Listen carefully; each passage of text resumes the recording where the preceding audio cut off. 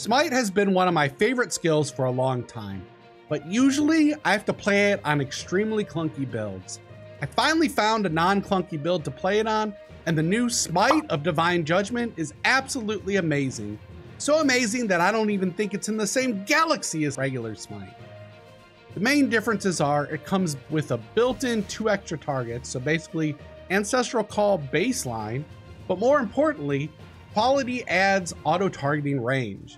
Normal Smite has 5M, which is pretty good, but 23 quality, we're looking at 7.3M, which is basically off the monitor on the top and bottom of the screen and to the edge of the screen on the left and right. And then if you scale some AoE, it'll actually hit off the screen on the left and right with a melee skill. Oh, and it also applies a more damage multiplier to the area component. I think this is hands down my new favorite build because it features scaling that just makes sense. You're just stacking tons and tons of strength, and that scales both your survivability and also makes your damage go crazy high. Now, if you look around POE.ninja, you'll find people competing for the highest damage possible using Reeve. But actually, this new Smite outperforms Reeve because if you're positioned appropriately, for single target, you get a melee hit and an AoE hit. Those combination of numbers together just don't show up on POE.ninja DPS, but it does outperform it.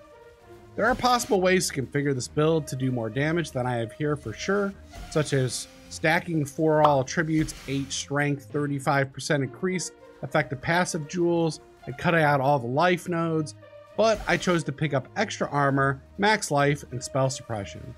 Because this league had a lot to do with item quantity and rarity and loot explosions, I configured this setup such that I have 163 IIR and 9% IIQ, which actually makes a noticeable difference in loot when high wisp abyss farming is in play. The POB for this setup I am demoing here and a budget non-original sin version are both included in the description of the video, so check both those out. Before we get too much into the build, let's refresh how attack-based strength stackers work. We have Replica Elberon Boots, which gives us chaos damage per strength. We grab Iron Will, which lets strength also apply to spell damage. We then use Iron Fortress Chest Piece, which gives us 3% increase per 10 strength instead of 1% for 5 strength. It also gives us block per strength, which allows us to get block cap really easily. Since we are block capped, we don't really need evasion. We use Battle Mage's Cry to convert all the spell damage into generic attack damage scaling for our chaos damage. Because Battle Mage's Cry scales with Battle Cry effect, we walk away with an additional 2.1 times spell damage scaling. Now you might be worried about having to maintain the uptime of the War Cry, but we grab the instant node, put it on left click, and then it auto triggers for us. You also need to make sure that you have whatever skill you're using attached to multi-strike, because otherwise it will use all the exertion charges and then the War Cry will fall off before you can refresh it. But multi-strike makes that not happen. In a high-end version of this build like this, we have Original Sin, which allows us to use a flat cold damage helm and also a strength stacking sword or mace that gives fire damage per strength. Normally, we cannot add non-chaos damage because of the line of text on Replica Elberons that states that you cannot deal non-chaos damage. Now, Berserkers are especially good because you have the option to pick up a Forbidden Flesh and a Forbidden Flame for Undeniable, which gives you 2 times your strength and flat accuracy and attack speed for accuracy. Now, our helm already gives us strength per accuracy, so we end up getting 3 times our strength as accuracy. This allows a whole nother dimension of scaling with the build. It also makes our leap slam incredibly fast, which makes the build feel really smooth.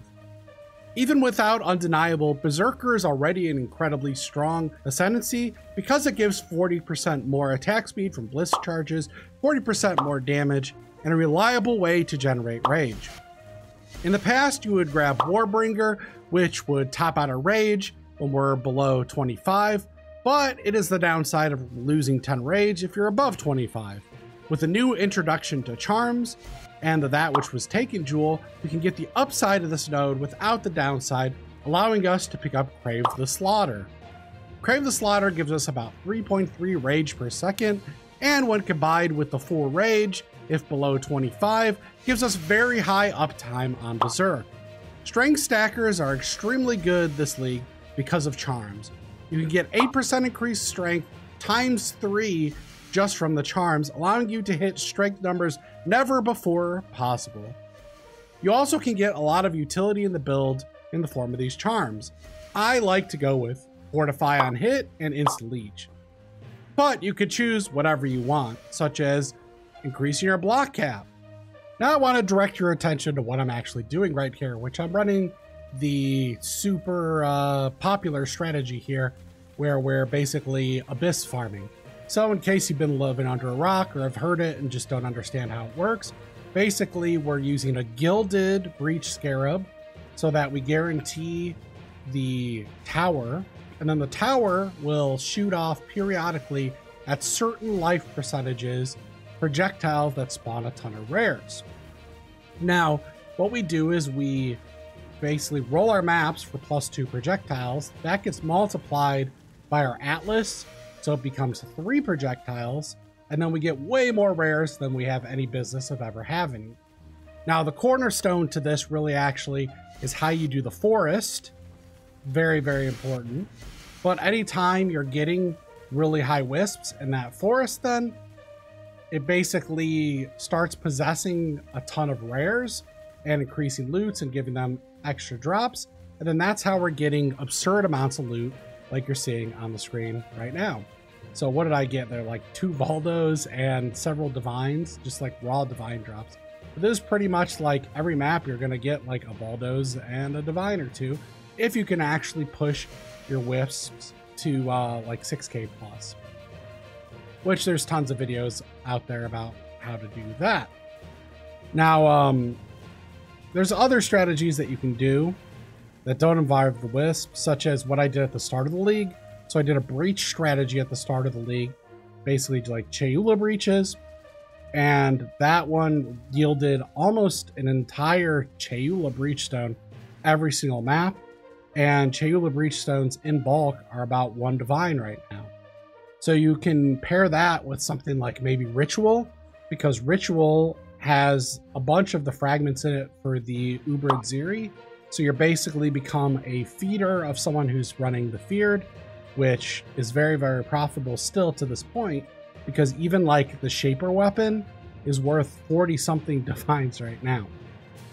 So just feeding that could be a good strategy. Always look at what other people are farming, and you can always do a different strategy to just feed whatever the heck you're doing.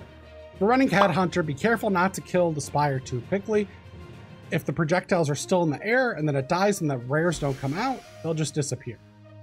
Now, I'm not going to bore you and loot this whole map, but so far in this map, I've gotten 5 Valdos and 6 Divines. Pretty freaking wild.